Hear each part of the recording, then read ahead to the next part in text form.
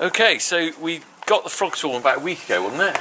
Yeah. And we're going to go and check it. We've had it in the garden for a week. We checked it about 4 or 5 days ago. We haven't checked it since, have we? So we're going to go and have a look.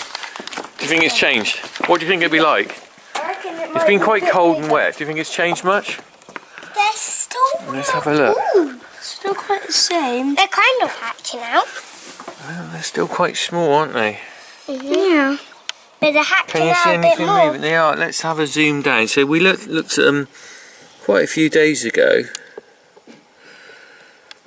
No, they haven't changed that much, have they? No. They might have got a big I think the tail. They've got more with tails. Don't you think? Yeah.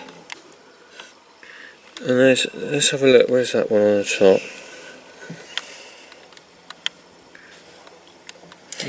That one's a really. There's one there. That's quite clear. That one there. It's a big one. That one. Yeah, that one's definitely got a tail on it. And a head. You can see. You can see the entire body. You see a head, can't you? Yeah, you can see a head. And the tail's there. Definitely looking more like tadpoles, aren't they? But not actually. But they're not moving moving. Tadpoles do move. Yeah. But when There's one that's came out of the shell down there at the bottom.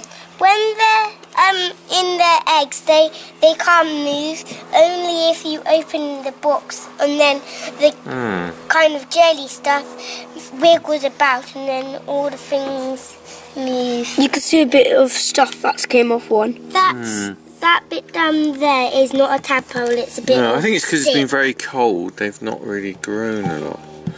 Well, we'll have another look in another few days, alright? Put the lid back on. Brilliant.